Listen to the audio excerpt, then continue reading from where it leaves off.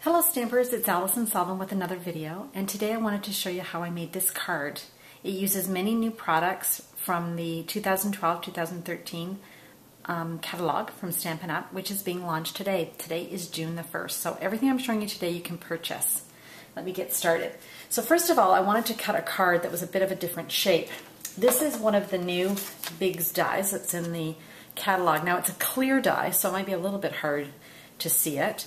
It is called the Clear Oval Accent Die, and it is on an angle. So what I wanted to do is I wanted to cut a shape so that when I opened my card, the card kept the shape of the oval. And here's how you do that. You take a piece of cardstock and you fold it in half, so you've got your crease line, and you place it on the die. In this case, we're going to have to go across the die, and we're just lining it up below the cutting line. So traditionally you would cut it like this and you get the whole piece, but I don't want to do that. I want to have a nice little fold at the top. So that's how we do it. And bring in the big shot.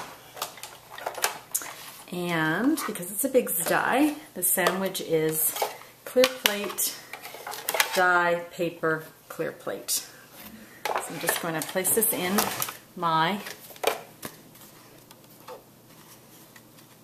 big shot and run that through.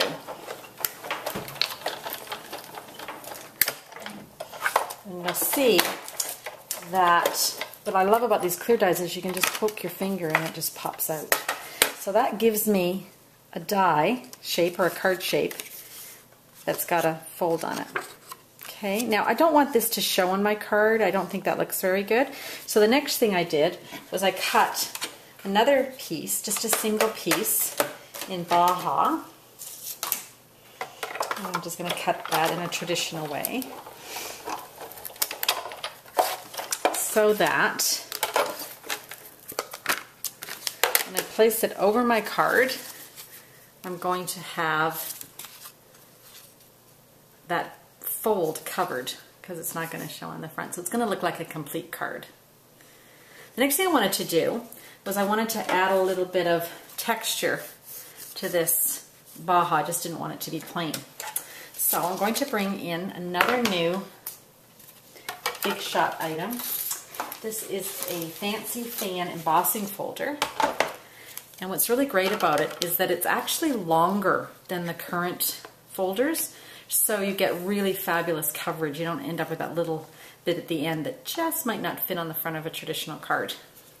So the sandwich for this kind of card, or sorry, this kind of die embossing folder is we've got our embossing folder. We're going to put our die in. Now you do want to make sure, if you care whether it's a embossed image or a debossed image, you want to make sure this fits only one way, okay?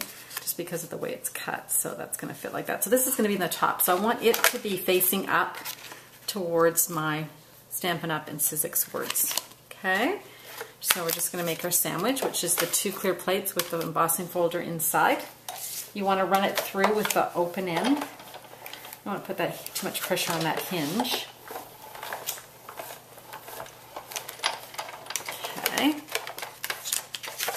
so here we go. So now we've got two of the elements for this card.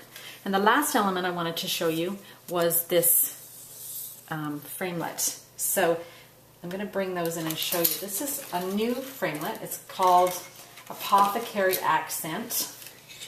And it's got pieces that actually work with a lot of stamp sets that are going to be available. This is beautiful. This actually works and fits, as you can see. Same shape or similar shape to this accent die. And then we've got these other little pieces that are really cool. This is like a big banner. This one here works with a stamp set called World Treasures. If you visit my blog, you'll see I've got lots of samples using that. So the first thing you want to do is stamp your image.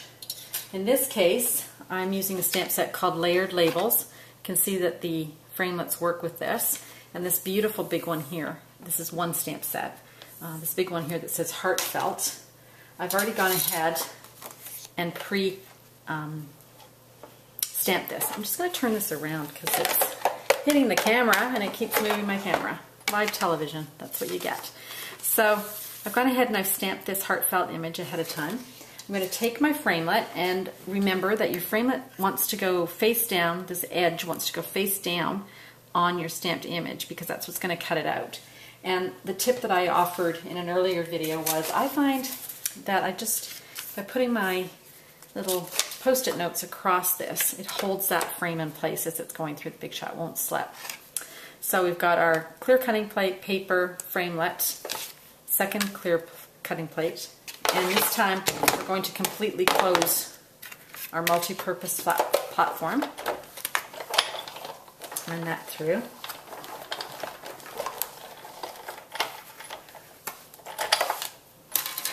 And when you peel off the Post-it notes, you end up with your cut framelit, just like that. Isn't that great? Love it. I'm going to bring the card in again and just talk about some of the elements.